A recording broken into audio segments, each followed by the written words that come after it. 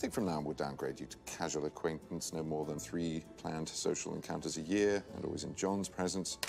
I have your contact details. I will be monitoring. They're right about you. You're a bloody psychopath. High-functioning sociopath. With your number.